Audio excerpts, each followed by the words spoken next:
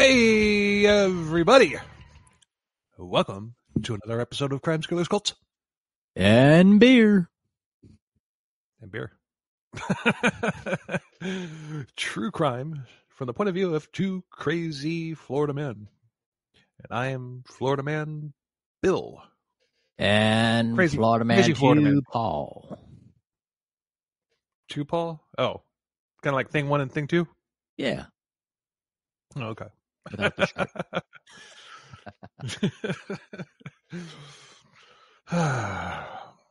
I'm a trooper. Oh, yeah. See, my shirt says so. There you go. Anyway. Hope you guys are ready for a crazy Florida story told by two crazy Florida men. Yep, guilty by association.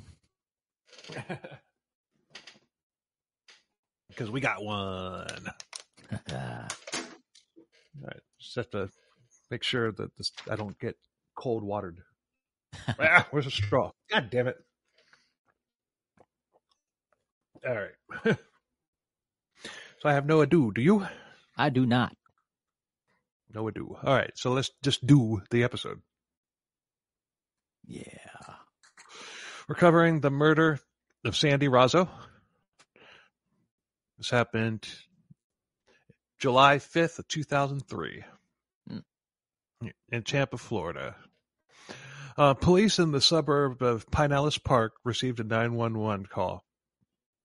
The caller was a man who said that his girlfriend was in her car. The window was broken and she was bleeding and she wasn't responsive. Paramedics, this is early in the morning too. Paramedics and police were dispatched and they found a woman who had been shot to death and she was covered with broken glass and lots of blood. And she had been filled with bullets. She had bullet holes in her hands, even in her feet, her chest, one of her arms, as well as a kill shot in the face. Whoa. It was determined that this was point-blank range with a .22 pistol, which is the assassin's choice weapon. Oh. Pretty small round now. That's why you get up close and personal. They're not that loud. Yeah. So. Yeah. Looked like a mob hit, but this was the Tampa area, and while Tampa does have a seedy underground, this type of hit was out of character for Tampa. Investors, they couldn't determine whether or not this was random or if this woman was targeted. The victim was a gorgeous woman named Sandee Rozzo. She had recently had a very bad breakup and she had come to Tampa to start over. She was blonde, blue eyes, she was a fitness buff, she was very smart, very outgoing, very friendly. She had gotten a job as a bartender at a very popular nightclub/grill called the Green Iguana. I heard of that one. I've been there. It's a tiki bar type setting, and it's on West Shore Boulevard. It's a nice area of South Tampa, near the downtown, on a peninsula in between Tampa and the Tampa Bay and Hillsborough Bay. She also had a job at the Inferno, which is a very high class nightclub. She did very well for herself, and by day she was trying hard to launch a career in modeling. She wanted to settle down and have a family. She was 37 years old and divorced. Well, she hadn't been married, but she had a teenage daughter named Giovanna, but the ex had custody. I'm not sure why. There's nothing here to indicate that she was a bad mom, but she was picky. She wasn't a gold digger. She wasn't one to settle. She wanted Mr. Right. And she shared a townhouse in Pinellas Park with a roommate named Tony Ponacall. Tony wanted more than just a roommate, but Sandee didn't like him like that. Obviously the first person that the police look at is the roommate, Tony, and he agreed to be forensically investigated for any residue of firing a gun, and there was none. No powder burns on his hands or his clothes or on anything, and he didn't even own a gun, so he was quickly ruled out as a suspect. Police asked Tony if he knew of anybody who could have wanted Sandee dead, and Tony said yes, and this sparked a crazy-ass investigation. Love triangle, jealousy, lies, manipulation, and of course, moida. Moida. But before we get into that, we need to go back to the beginning. Bum, bum, bum. Sources are The Cinemaholic, The Sins and Secrets documentary, Season 2, Episode 4, Tampa, a little bit of Wiki, and CBS Dangerous Liaisons. So as Chris Berman would say, we're going to go back. Or as I would say, put a knife in that. 19-year-old Ashley Humphrey worked at Planet Smoothie in Brandon, which is just east of South Tampa. She was pretty yet plain. She was naive. She had come from a broken home. Her father was in prison for rape, and her brother was about to go to prison for manslaughter. Jeez. Her mother wasn't in the picture, but she was just as much of, she was just as much bad news as, her brother and her dad. Yeah. Her grandmother was the only one in her family that she had a good relationship with, but her grandmother had died recently. But Ashley was doing well for herself considering she had been an honor student in high school. And a lot of setup here. A lot of setup before we get to the stuff that we can, joke about. Before the juice. Yeah. You said before the juice, and the next line in the notes is Planet Smoothie.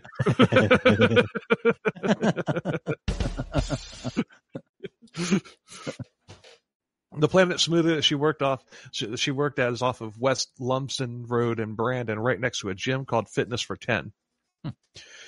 She joined that gym, and she was paired with a personal trainer named Tracy Humphrey.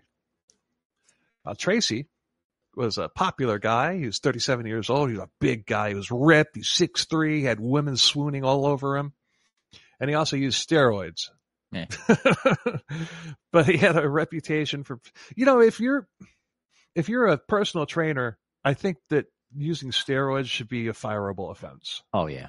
Yeah, you shouldn't be training anybody if you're on steroids. Period. It just no. Right. No. It probably was a fireable offense, but they probably just didn't know. Yeah. But anyway, I digress. But he had a reputation as being a nice, calm, and tender guy. He was the nice guy. He began training Ashley, and she was starting to see results. And he even got her set up with hairstyling appointments with his best friend, who was a hairstylist named Hector Adorno. Adorno. Italian? Or Hispanic? Latino. It could be, Latino. Tracy would impress Ashley by telling her about his past, and he had been an Armani underwear model in Italy. He played football for the University of Iowa, and he even played in the Rose Bowl. He also played for the Tampa Bay Buccaneers, and he was also Tom Cruise's bodyguard at one time. Ooh. Yeah. Tom Cruise. Ooh. Ashley was smitten, and the relationship quickly became more than just trainer-trainee. It's really funny because in the documentary, at that point, it says they started doing more than pumping iron. And those weight racks that has the little thing with the rectangular weights on them, with the little thing that sticks through the middle, and you lift them up and down. Yeah, it had the little hole going in and out of the I was just like, did they really just go there? Yeah, some of these film directors have just got to throw in these optics and stuff like that to kind of, persuade people into the right frame of mind where they intend him to go. I mean, if I was going to be creative like Stanley Kubrick, I probably would have done the same thing. Oh, yeah. I'm not knocking him. I thought it was funny. And it almost got past me. I was just like, wait a minute, back up. Did I see what I think I just saw?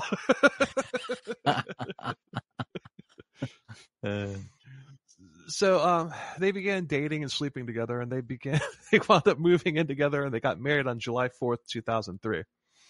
They had been together since November 2002. Ashley, according to Hector, was not Tracy's typical type of woman. He liked sexy bartender types and strippers. And like I said, Ashley was just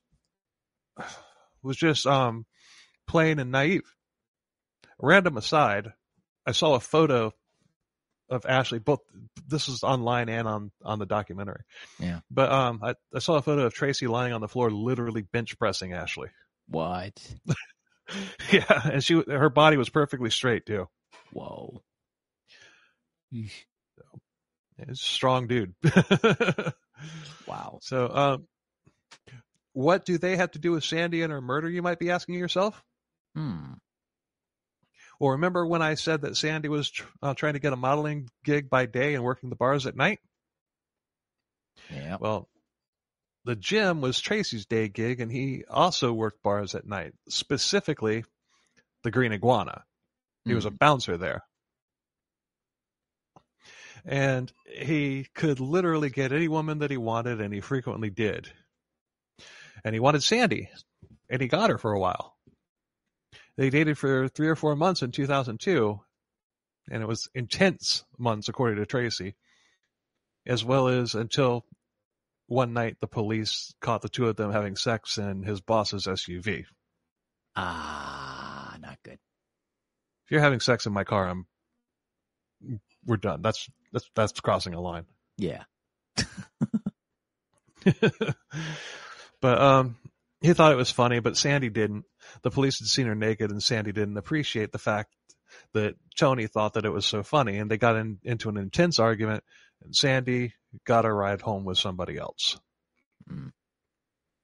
Tracy says that he suggested taking time apart, and that during that time, he intentionally paraded other women around in front of her, but they allegedly reconciled a few days later, and he then said that the relationship, like all through it, was strictly sex, and he said that Sandee liked to be roughed up during sex. Tracy Humphrey was the man who Tony Ponacall, Sandee's roommate, said that, could have wanted Sandee dead.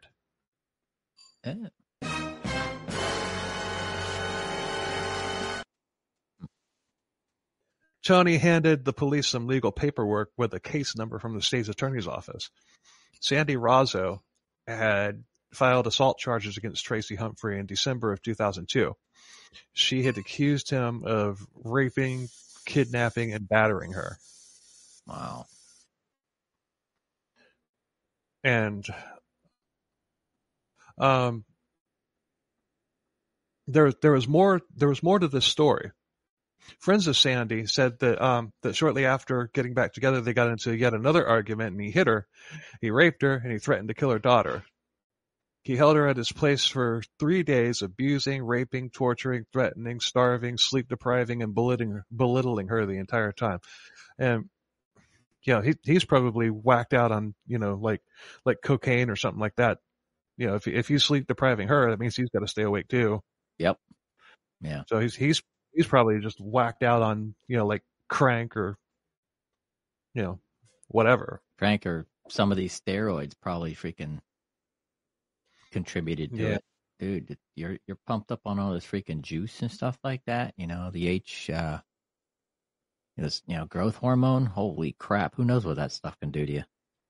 Yeah, but I do know one thing that I don't know from firsthand because I've never taken steroids, but apparently if you take steroids, your endowment decreases. Yeah, you lose your testosterone.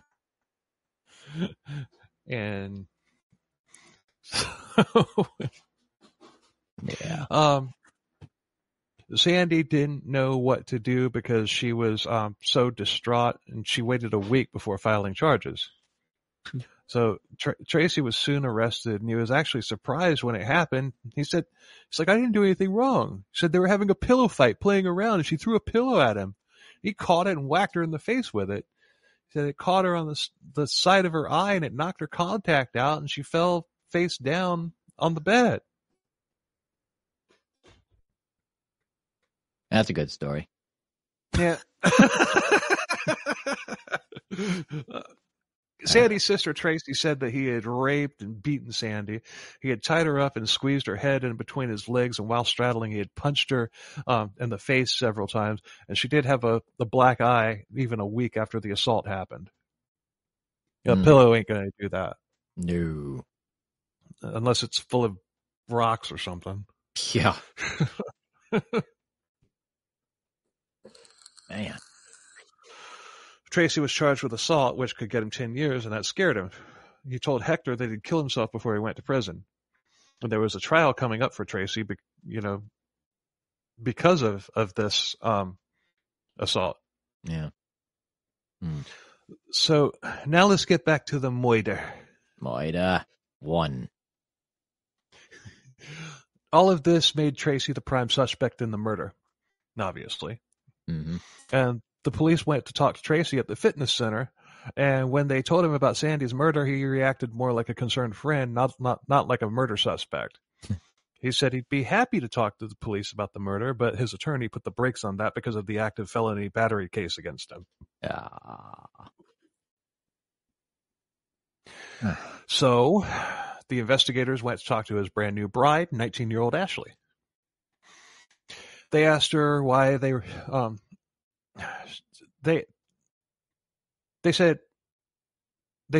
told her why they told her why they were there, and Ashley was nervous. They asked her how she knew Tracy, and she said that she was his star pupil at the gym as well as his brand new wife. She's 19, he's 37. Yeah. It's legal. Yeah. Just legal. Just a little weird. Just a little weird. Just a little. Yeah.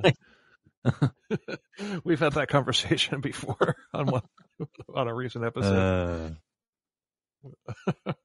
The detectives asked how long that they had been married, and she said since July 4th. Well, Sandee was murdered on July 5th. Yeah. They had gotten married. They'd actually had there was no elaborate honeymoon or anything like that. They had a little, makeshift marriage at the gym. Convenience. Just sitting there taking the vows and everything. Tracy's flexing. Do you take this woman to be your lawfully wedded wife? I do. I'm here to pump you up. I pick things up and put them down. Yeah.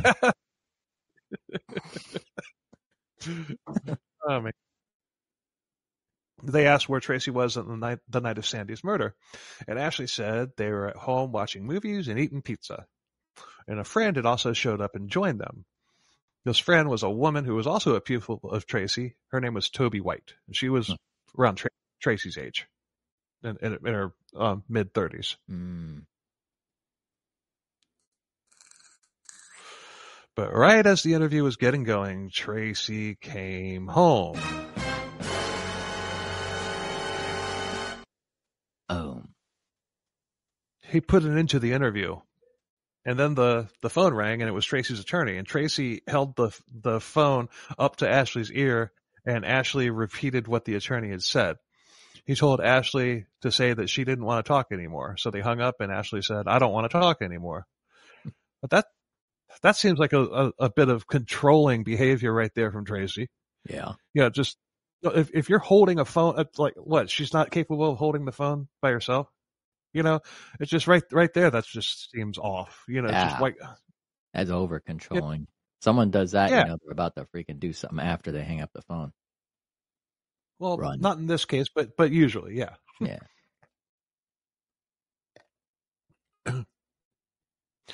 The detectives thought that she was holding something back, but when they ran her information, they found out that she was an honor student with absolutely nothing bad on her record.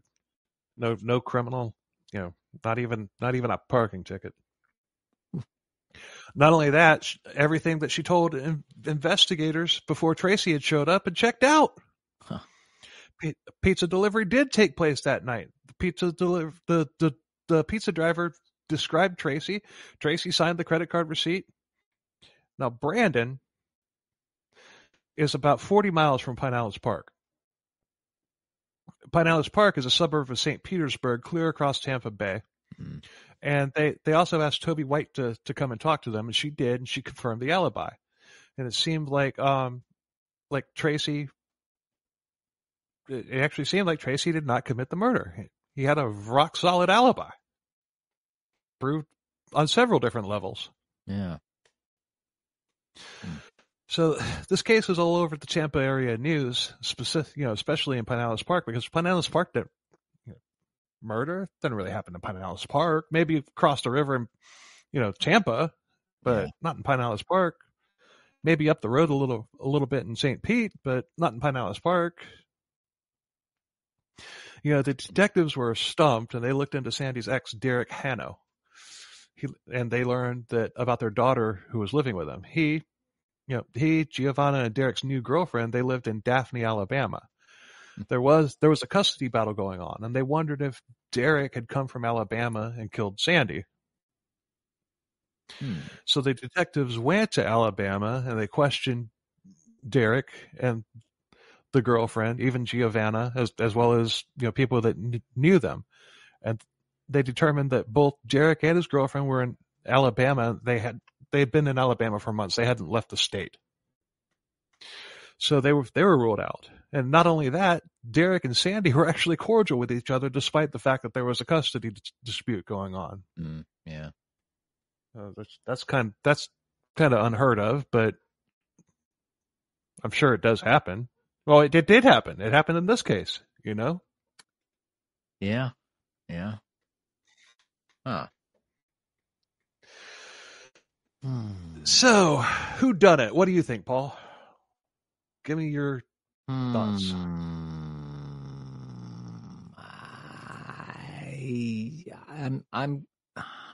I'm leaning toward Tracy,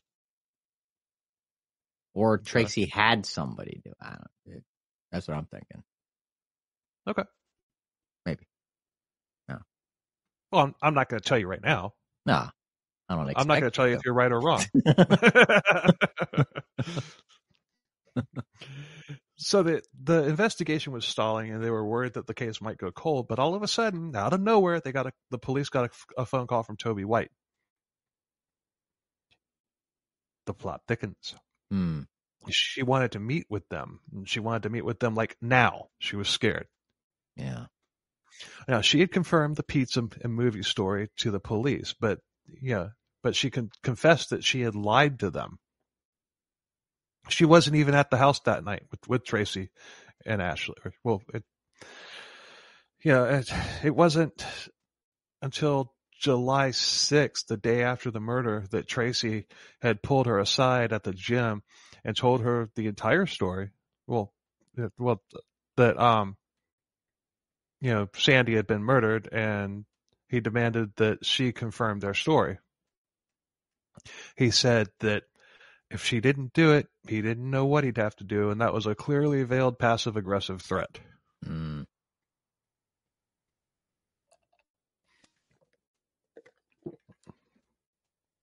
think roughing somebody up, like bamboozling somebody like that in a place of business is also grounds for termination. Oh, yeah. Yeah, if you don't own the place, you're fired. You're fired. So Toby had no choice, or at least she thought she had no choice. Tracy must have been very convincing because Toby also was clean, and he didn't have anything to use against her to blackmail her with, but she was still afraid. She was afraid for her life. He had that to use against her, but and after calmed down for a day or two and everything, she's like, okay, I'm going to do the right thing. Good on you, Toby.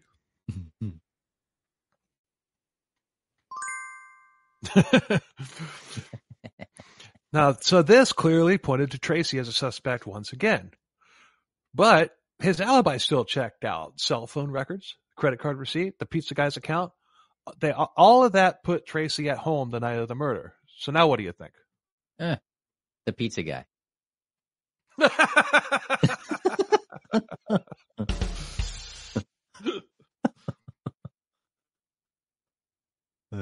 Thank you for calling Domino's Pizza and Hitman Services. How can I help you? Right.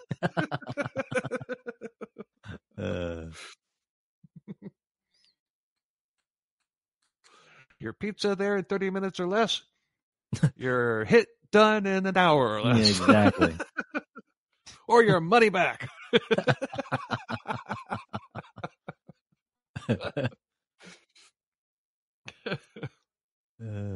So police looked at the cell phone records and they noticed something.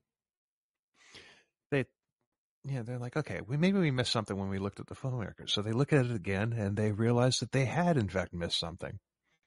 They noticed that during the night, over the span of like hours, there were lots of calls to and from Ashley.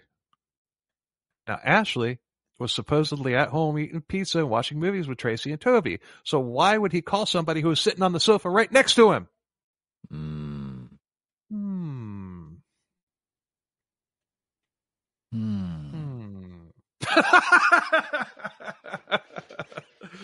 That wasn't planned. That was not planned at all.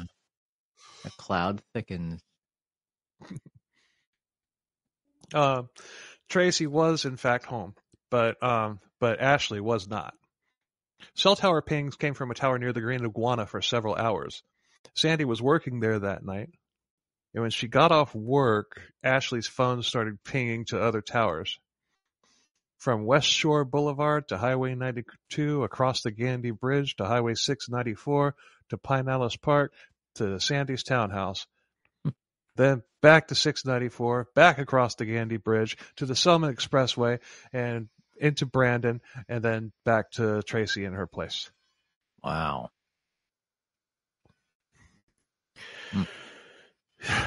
You know,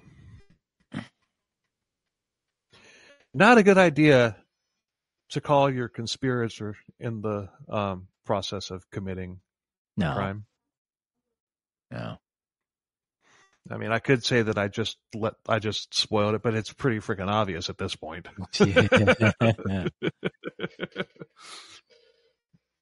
So, investigators didn't think that this added up, though, because remember, she was squeaky clean. And they did more digging, and they found out about Ashley's rough upbringing. Not that meant anything, but it's just like, okay, well, who knows? Yeah. I don't even know why. I mean, lots of people have bad upbringings. They don't go kill somebody. True. That's for somebody who just can't let something go. Just let it go. Yeah. Let it go. Apparently they haven't seen Frozen.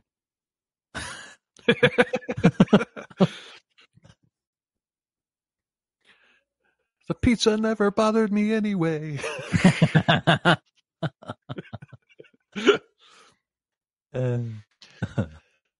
So now we're going back to Tracy. Excuse me. Now we're going back to Tracy's courtship of Ashley, if you want to call it that.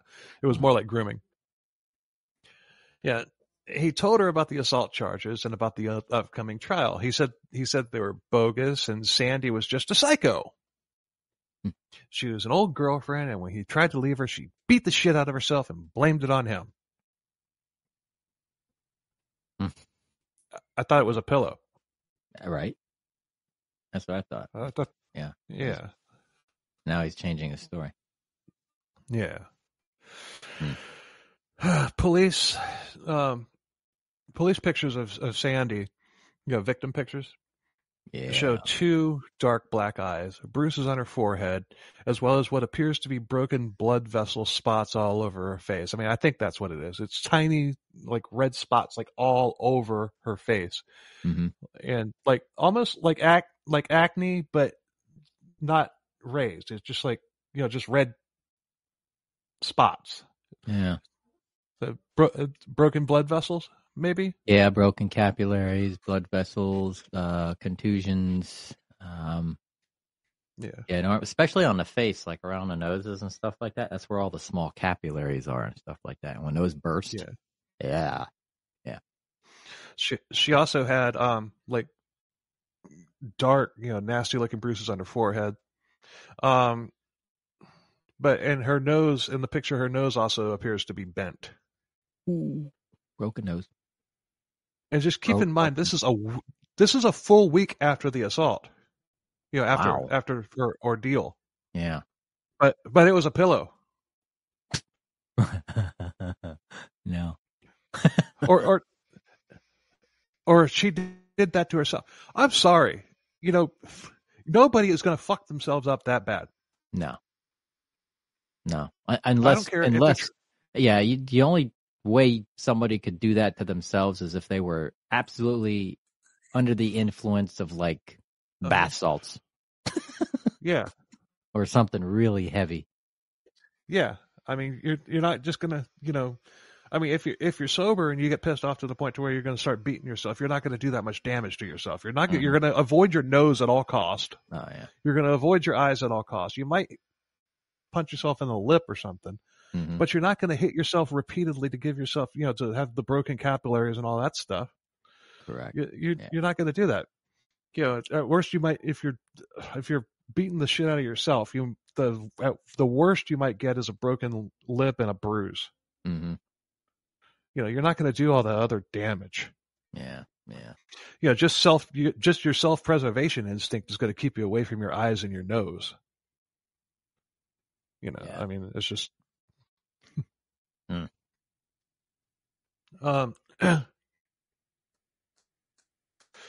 But investigators needed more evidence, and they came up with a very risky plan. Now, if this plan went bad, it could lead to even more moida. Oh, it does. They wanted Toby to wear a wire and to go talk to Tracy and try to get a confession. Now, Tracy had already started suspecting her, of possibly talking to the police. He had started hugging her, and patting her down.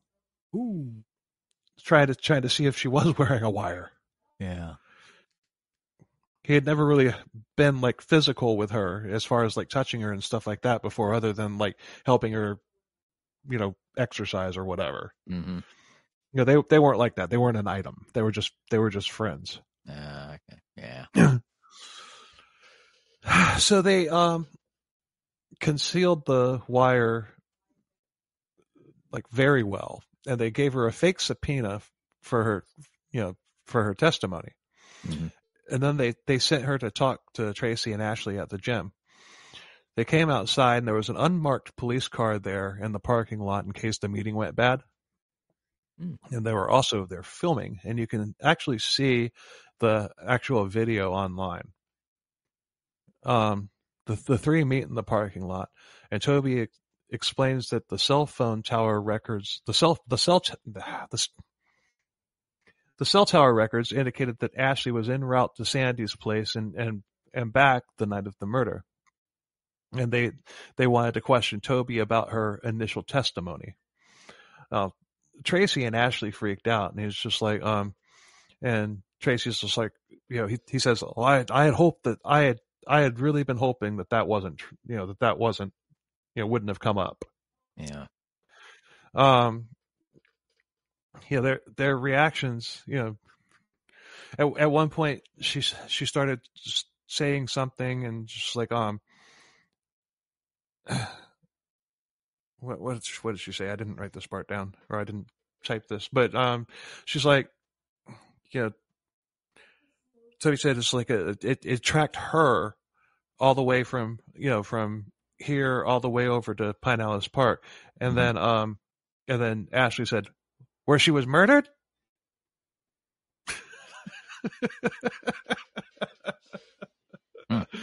Oh, dumbass. Damn.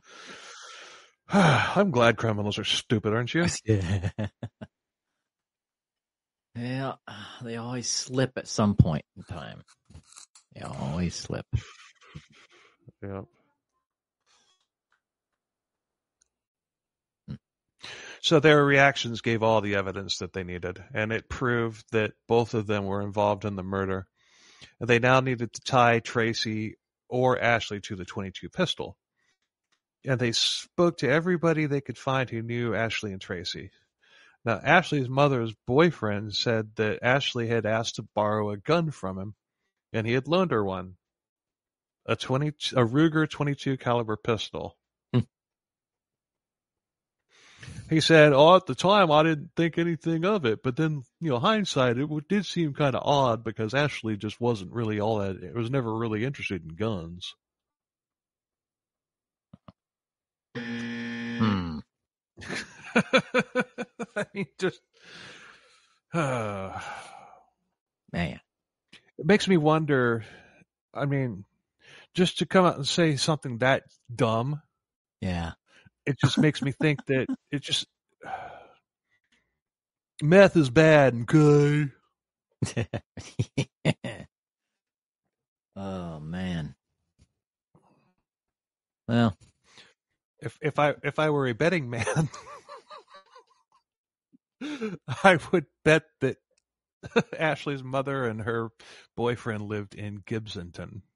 Oh yeah. It doesn't say though. The circus town. Well, it's not just a circus town. That whole area is just really, really low, very, very low income. Like the nasty, like old beat up trailer parks and stuff like that. It's not just the circus town. It's just the whole area is just bad. Yeah. Yeah. So like they call that the Harlem of Florida. Yeah. It's so crazy because when you drive through that area, you'll see these like very, really tall signs with like a sign on it, probably about 10 or 12 feet up. And the signs say like, this is how high a storm surge can be during a hurricane. Like 10 to 12 feet. Whoa. Coming off of Tampa Bay, not off of the Gulf of Mexico itself, but Tampa Bay. That's freaking crazy. Yeah. Well, I guess it makes sense because if you have a storm surge coming through from the Gulf of Mexico, the force gets all like, bottled into Tampa Bay. So I guess it makes sense. Yeah. I'm surprised it wouldn't be more than that. I mean, I've seen storm surges 20, 15, 20, sometimes even 30 feet, depending on the storm, especially a Cat 5. Yeah. Cat 5s don't really hit Tampa very often. Yeah. The stronger ones don't. And I'd bet that probably the way it sticks out is probably why, the larger hurricanes don't hit over Brevard County. Yeah. The way it sticks out like that, it does the same thing over in the Tampa area. It sticks out like that, which means that it's shallower, which probably steers the hurricane away. Yeah. Like Hurricane Ian, for example, was headed straight for Tampa, but it wound up making landfall in Fort Myers, about 2 hours south. Mm-hmm. Hurricane Andrew, when it was initially making its approach to Florida, was headed a beeline towards Cocoa Beach. And then all of a sudden, the winds had already started to pick up, and then all of a sudden, at the very last minute, it turned south and basically tore up Miami. Yeah. Yeah. Yeah. So there's something. There's definitely something that keeps the more powerful hurricane, the deeper churning hurricanes away from the Space Coast. And I think there's something similar over in the Tampa area. Yeah. Yeah. Because the smaller hurricanes get through, but the bigger ones usually don't. Yeah. Yeah. It's a conspiracy. We'll talk about that on the seance. It's a conspiracy. It's planned, man. Whatever it is natural. Oh yeah. Whatever it is natural. Yeah. And you got MacDill Air Force Base right there at the tip of that peninsula that I was talking about, where the green iguana is. That's in Tampa Bay. So, it makes sense. Patrick Air Force Base over in Satellite Beach. Would they put an Air Force Base right next to the ocean if they thought there was like a chance that a Category 5 could get through? No, they wouldn't. Oh no. Yeah. So there's definitely something. Oh, it's not Patrick Air Force Base anymore. It's Patrick Space Force Base. Yeah, Space Force. Yeah. Yeah.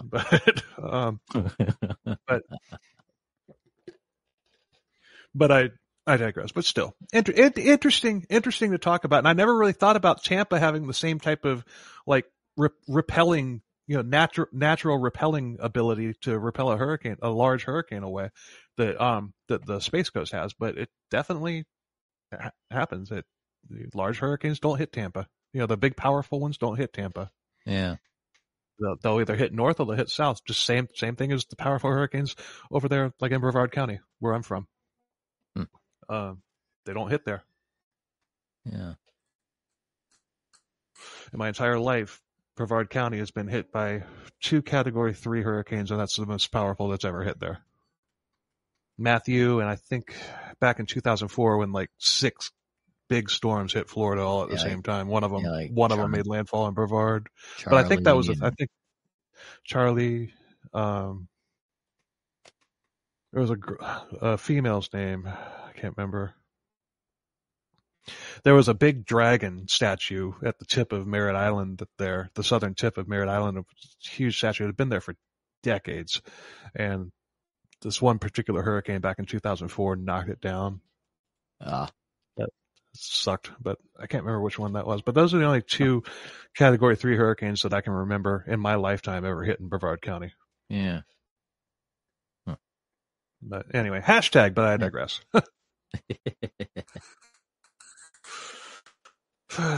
They weren't sure if they had enough information to arrest Tracy for the homicide, and they wanted to arrest them both at the same time. So they dug into his past, and what they found out was he was a criminal with a violent criminal history. Lots of these crimes were committed in other states, and they didn't come up when Sandee had filed the charges against him because there were other states. Yeah. He had abused at least 8 women, 8 that there are charges for. And like we always say, I'm sure that there's more. Those are just the ones that came forward. Yeah. And he had done lots of times for these over the years. There was no way that he could have been a model or a collegiate football player or pro football player or Tom Cruise's bodyguard. He was full of shit. Mm-hmm. Plus, he was on probation, and a conviction for assaulting Sandee would have violated that conviction. Violated the probation, meaning that he was done like dinner. Oh yeah. Yeah, he had to have Sandee killed before his trial, which was less than a month away at that point, or he would be going away for a very long time. So they could arrest him for a violation of probation. And on the days leading up to the murder, after Ashley had gotten the Ruger, Tracy and Ashley had gone to a firing range. So there's the violation. Convicted felon. He's not allowed to have firearms or ammo or be around it. Yep. So officers arrested Ashley for Sandee's murder, and Tracy was arrested on federal firearms charges. And violation of probation.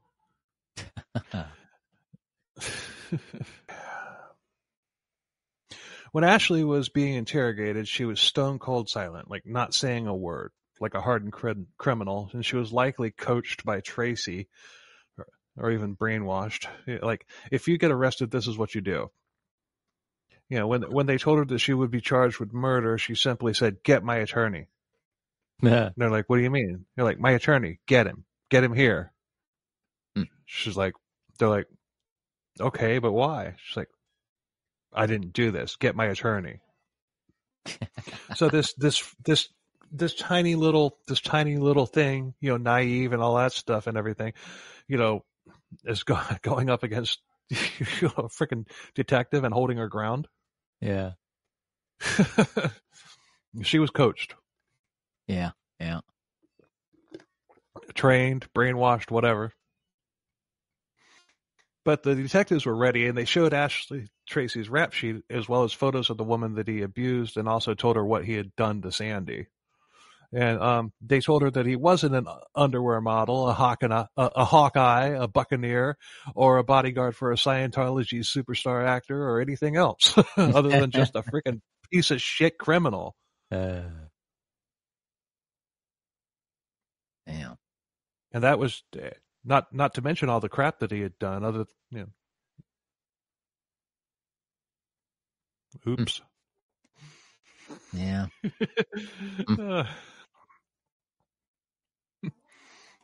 But she wouldn't budge, though. She was standing by him. John Travolta's going to come kidnap me after that comment.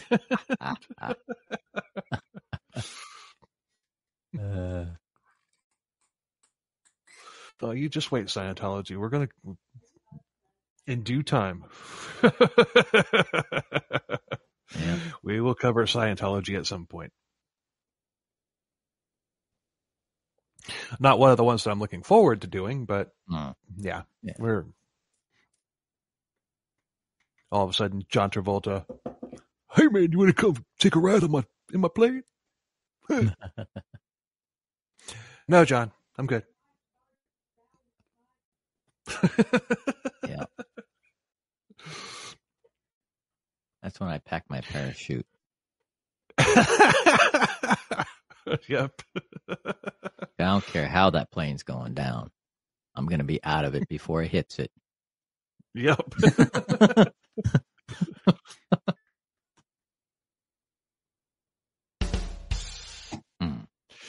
But she wouldn't budge. But Ashley wouldn't budge. She was standing by her man, but they had been holding something back. And when they threw their wild card on the table, Ashley spilled the beans. Oh, yeah. They told her that his best friend and her hairdresser, Hector, was also Tracy's lover, and he had been involved in a sexual relationship with him the entire time that they were together. Ooh. So she spilled the beans, not because of finding out that he had lied about everything that she told it, that he had told her about his past and all that stuff. Not because of that. Not because of the fact that she found out that he had tortured a woman for 3 days straight and had abused several, at least 8 others. Not because of finding all that out. Found out because she had been cheated on. He had cheated on her with a guy. That's what. That's kind of degrading for a woman. That would piss him off. You think that made her upset? She was upset.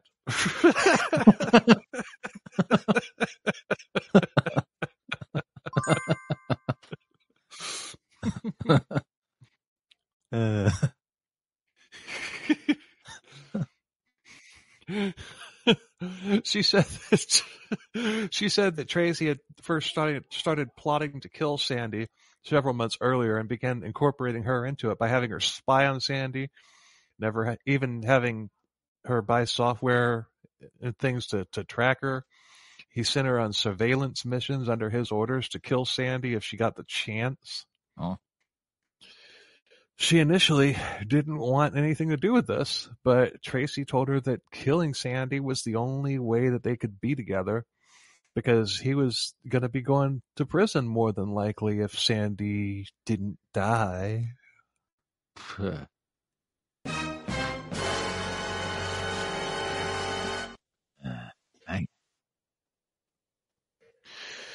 He had manipulated Ashley into falling deeply in love with him. I mean, that was his whole plan.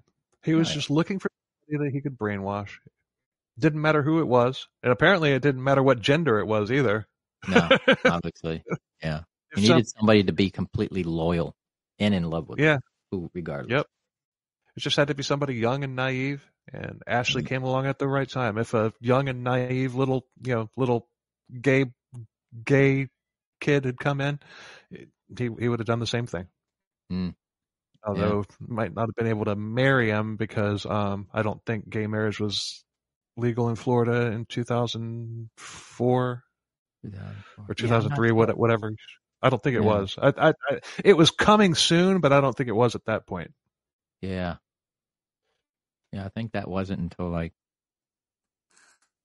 2009, 2010 maybe. Yeah. Yeah, it happened. It happened during the Obama administration. I Yeah. remember that. Yeah. Yeah. So yeah, so maybe he was looking for a girl specifically because he wouldn't have been able to completely dig into a guy because he wouldn't be able to marry a guy at that point. Yeah. So, okay, so he was looking for a girl, but he told her that he couldn't have killed Sandee, and excuse me, he even told her that if he couldn't have Sandee killed, he would kill himself. His claws were so deep into Ashley that she didn't even stand a chance. I mean, I'm not justifying what she did, but I'm just saying, her brain was totally mush at that point. Yeah. You know. So on July 5th, Ashley disguised herself and went to the Green Iguana with her gun. Well, her mom's boyfriend's gun. Mm-hmm. The couple who may or may not have been meth heads. Yeah. She was planning on ambushing Sandee in the parking lot after she got off work, but she fell asleep while waiting. Oh my God. And she woke up right as Sandee was pulling away. So she followed Sandee home, like I said, across West West Shore, across the 92, the Gandy Bridge, 694 into into Pinellas Park. She followed Sandee home. Sandee put her car in the garage, and Sandee and Ashley had blocked the driveway. She got out and she went up to Sandee's car. She broke the window with her pistol and opened fire. 8 shots total, all hitting Sandee. Like Oh. not one of them missed. Whoa. Yeah, even at point blank range, it's still coming for at least 1 or 2 bullets to miss if you're just like opening fire like that. Even for somebody that knows what they're doing. Yeah. Yeah. Not one of the bullets missed. Fuck. She then bolted back to Brandon. Let's go, Brandon.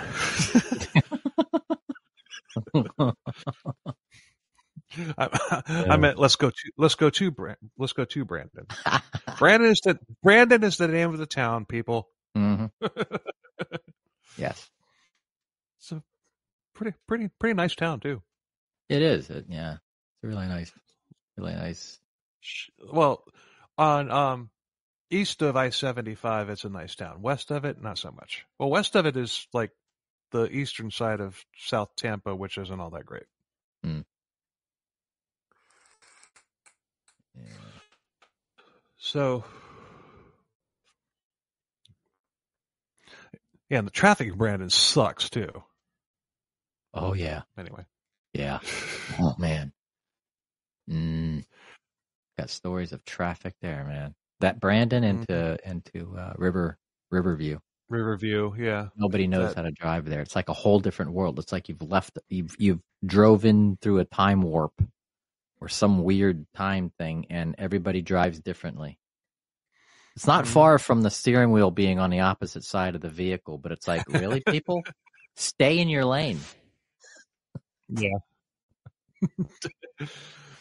So the state offered Ashley a deal. She pleads guilty to second-degree manslaughter, and she gets 25 years in prison. This avoids a life sentence or the death penalty. In exchange, she testifies against Tracy. With her testimony, they could get first-degree murder charge for Tracy, which gets that piece of shit off the street. Now, honestly, I think 25 years. I mean, did she commit cold-blooded murder? Yeah, but a lot of murderers have gotten off, with less time. Yeah, people that would have been more likely to offend as well. Yeah, than more likely than she would have. But yeah, I think that without Tracy, she never commits murder. Oh And I yeah, think he that wasn't in the once she gets picture. out, Yeah, huh? yeah. If Tracy was never in the picture, they would have never knew each other. I'm sure that Right. nothing would have like happened like this.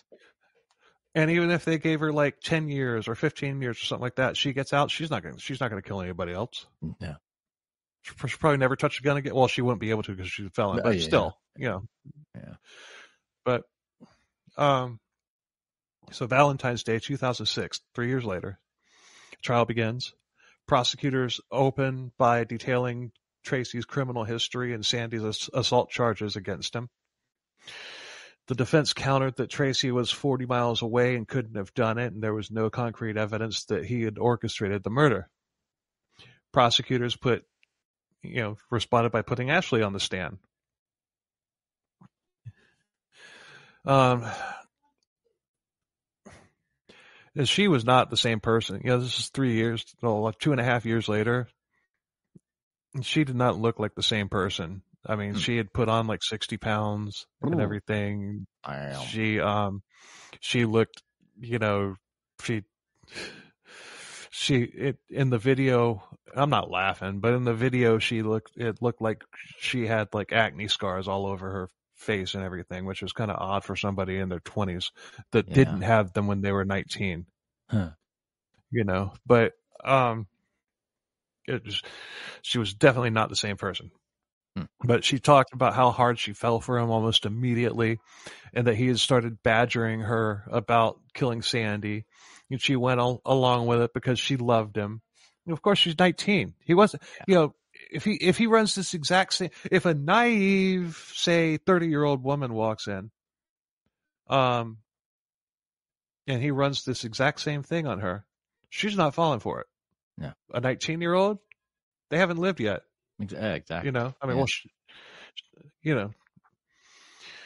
and plus she had such a rough upbringing that she was just looking for somebody to love her, Yeah. So, desperate for that, needing somebody that. and because of his age, there might have been some. Yeah. Because of his age, there might have been some daddy issues there too. Yeah. In fact, I'm sure of it.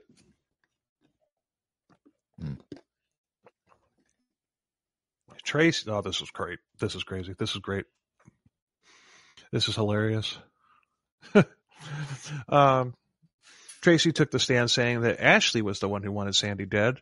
It was her violent upbringing that had turned her into a jealous partner with deadly aspirations.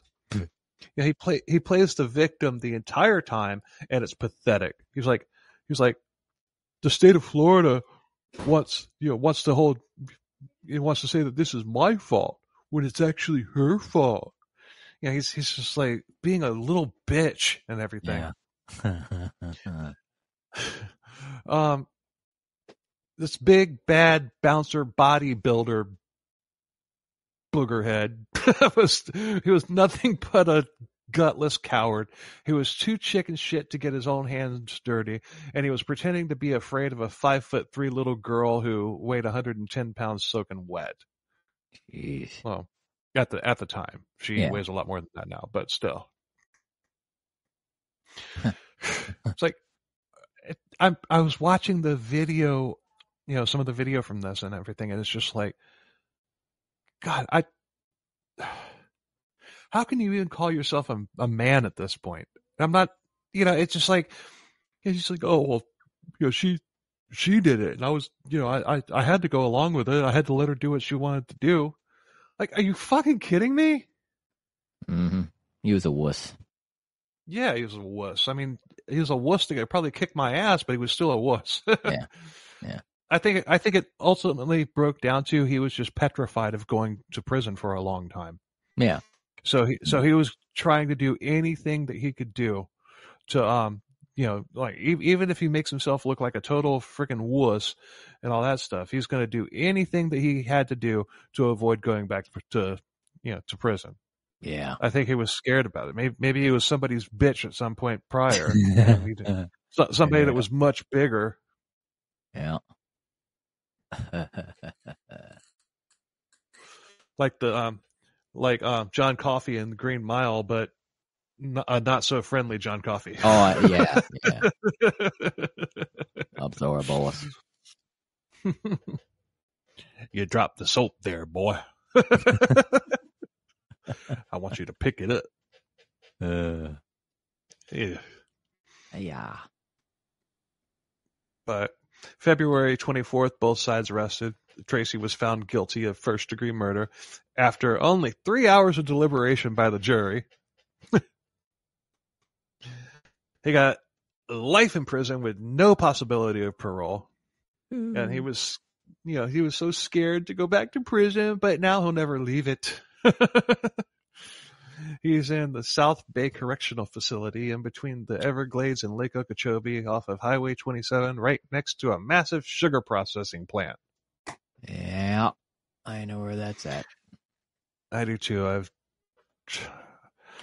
I drive by it every week, every day, pretty much.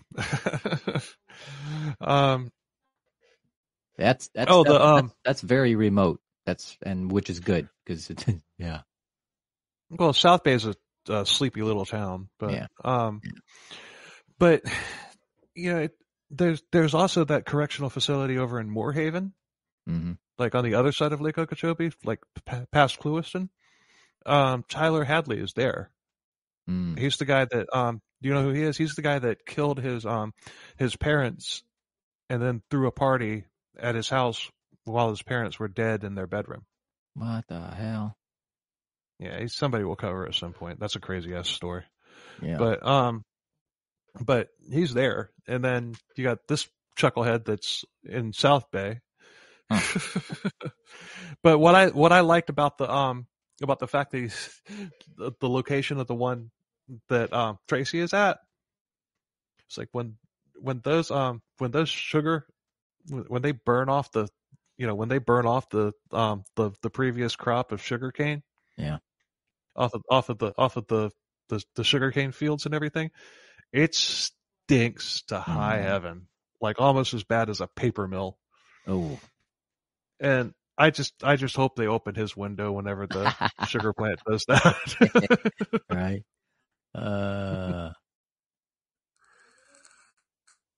When they're burning that stuff off, when that mixes with like a fog, like in the morning, it's like it's like whiteout conditions, like snow, like in Wyoming or something like that. They're whiteout conditions. You cannot see 10 feet. You can't see 10 feet in front of you.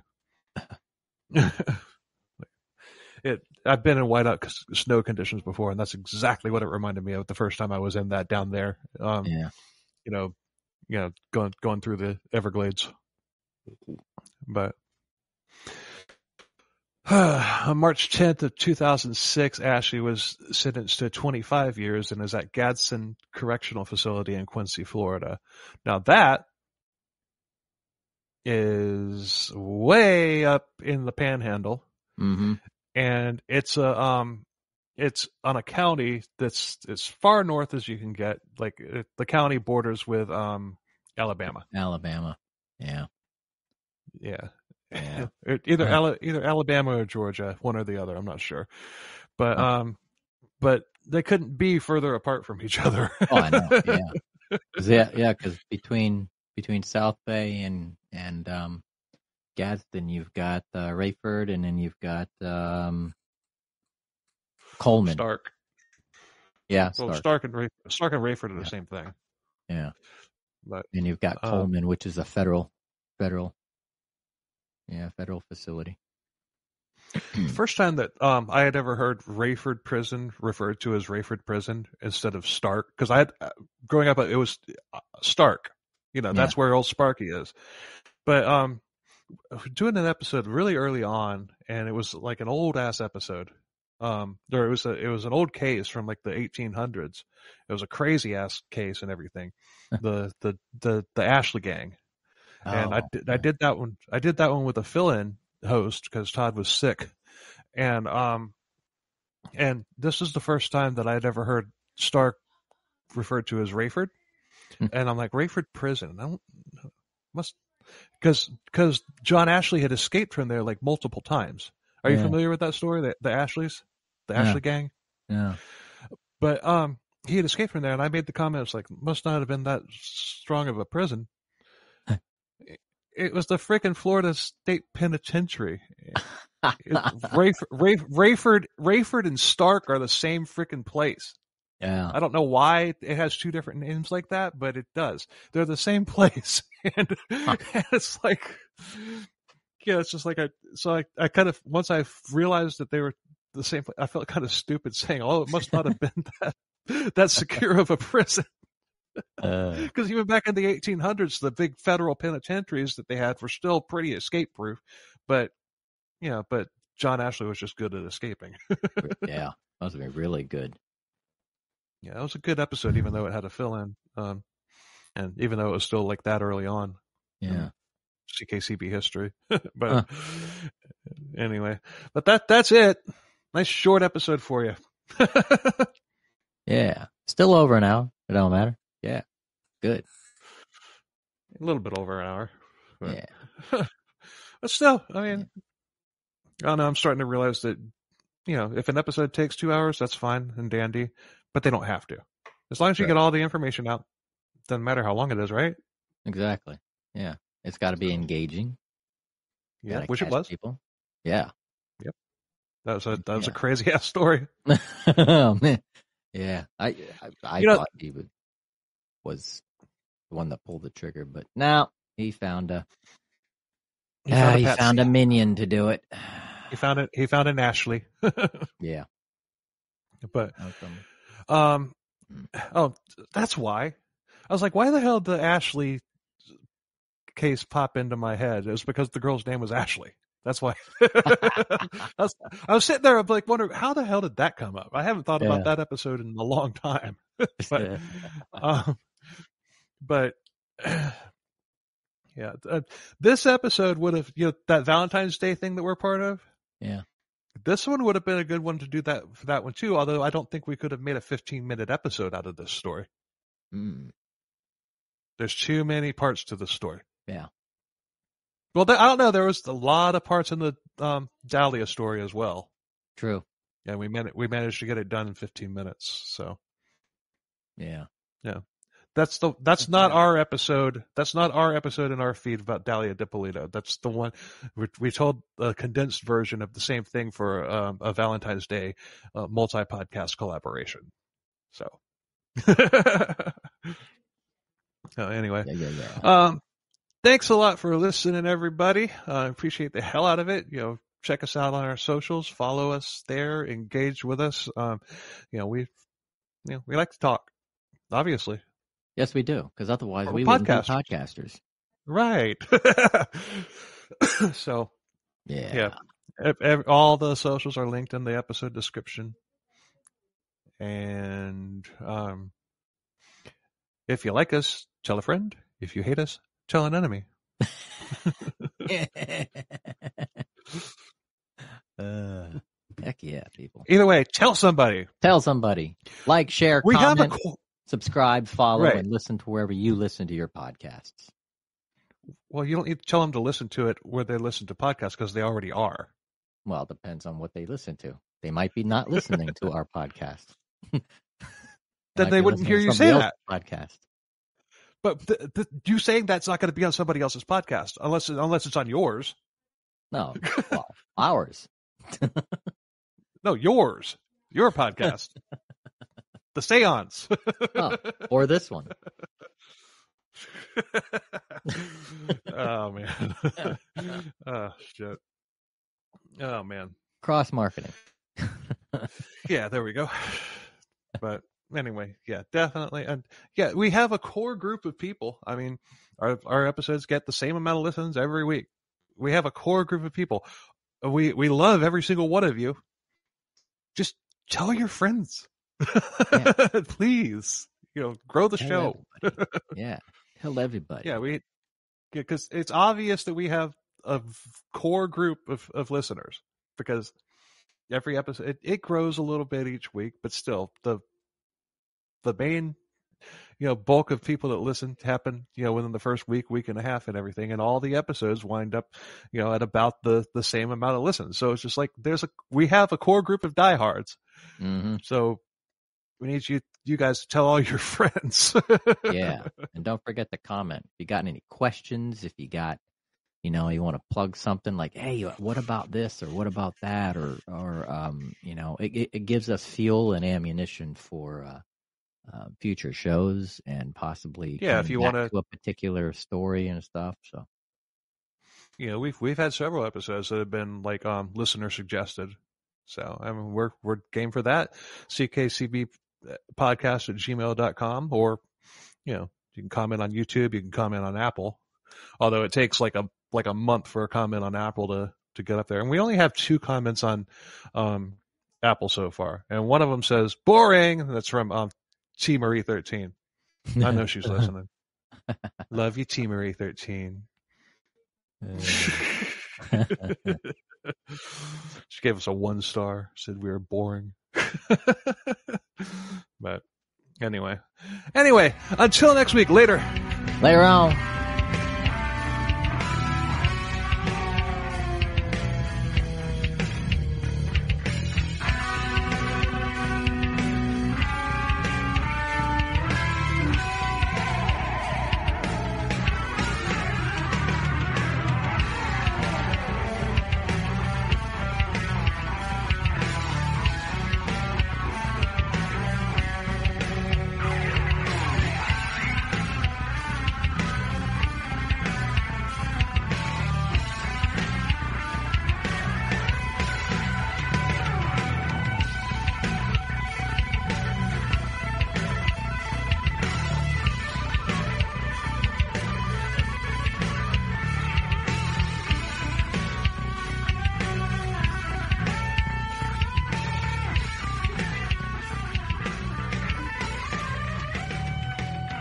You see